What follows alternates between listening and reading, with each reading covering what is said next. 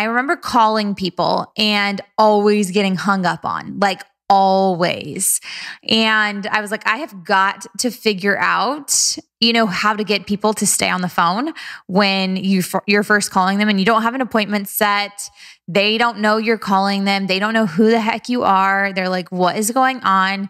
And looking back now, I'm like, okay, this is what would have changed it, because now I do cold calls all day long and it's freaking awesome. And because I've learned how to bring the passion and energy into a call and how to start it off in the right way. And I know that there's so many of you guys that are listening in right now that maybe you don't even do cold calls, or, maybe you have a lot of hot leads. But what I want you guys to learn is, even if you do have hot leads, it's all about the passion and energy when you're on the phone with people that can convert them into customers.